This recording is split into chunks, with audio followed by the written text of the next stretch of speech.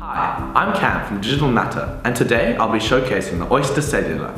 You will need three 1.5 volt AA lithium batteries, like these Energizer Ultimate Lithiums, easily found at your local supermarket.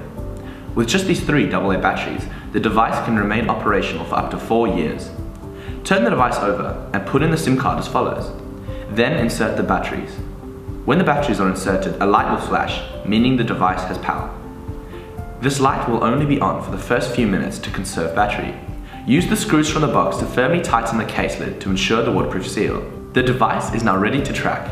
Easy as that!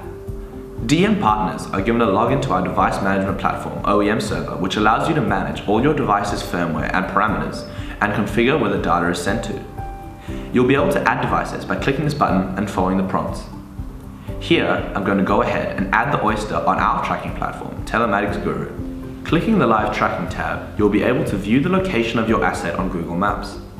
From Telematics Guru, you can also view device history, set up geofences, and customize alerts to your specifications, such as an alert on the device moving or stopping, or even just jostling.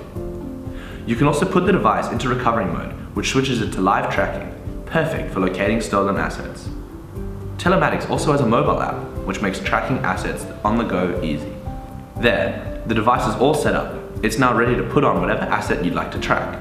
For example, this device is perfect for tracking vehicles of all kinds, cars, motorbikes, even boats and jet skis thanks to its rugged waterproofing. From a more commercial lens, it's ideal for tracking anything from generators to trucks to trailers to beer kegs.